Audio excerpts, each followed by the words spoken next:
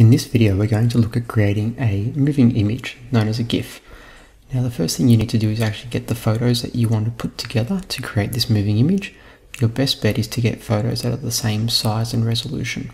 I've just grabbed a few from the internet that I could find that have a similar theme for the purpose of the tutorial. The first thing you need to do is import your photos that you're going to use. I'm going to go to File, Scripts, and load files into Stack. I then need to find where I've saved them. I've just got mine on the desktop.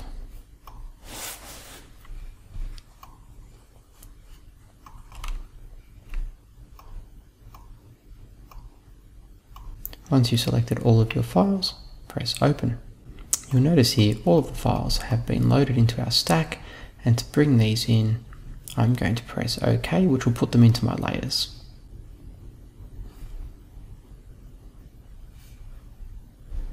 You'll notice here I now have a photo on each individual layer.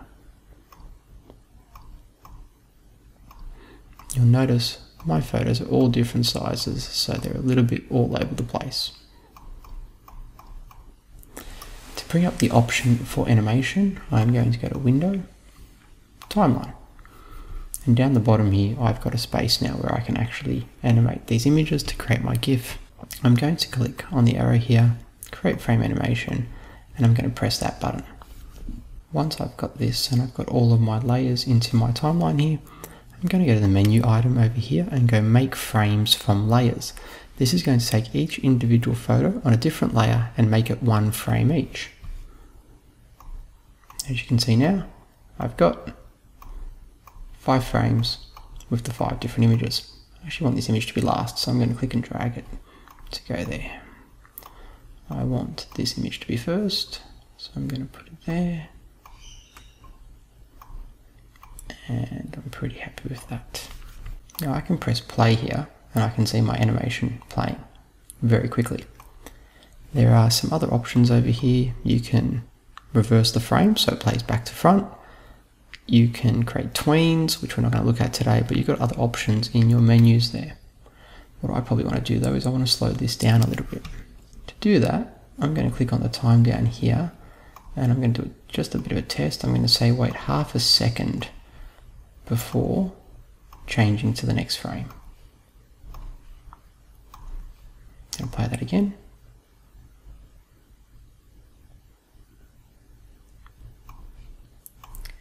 And I'm going to change it to 0.2.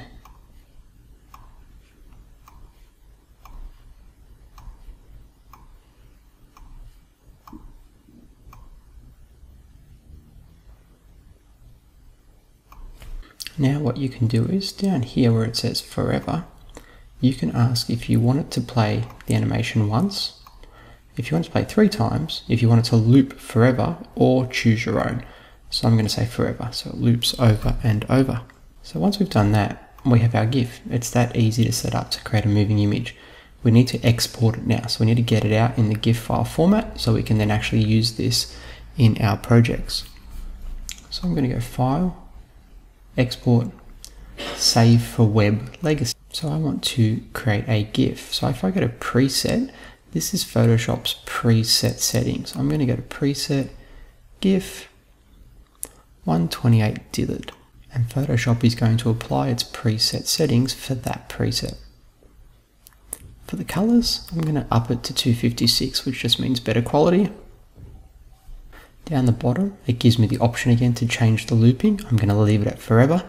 If you wanted to make the file size smaller, you could change the width and the height here, and that would change the size of the images as they come out. You can then preview this before exporting, and my preview has loaded in the browser. Now you can see because I've used all different images, the sizes are all over the place. You won't have that problem if you use all the same image sizes from the same camera when you create yours, but mine is a bit stretched because of that. Just bring the size down, and by reducing the size down to 2000 I can now at least see all the images in there. Probably also runs a bit fast still for what I'd like, but we have a GIF image running over and over. Once you're happy with that, you press Save, choose where you want to save the file, give it a name, and press save. You will then have a .gif file saved on your computer, and you can see in the preview we have our animation, our loop. So simple, easy way to create a GIF image.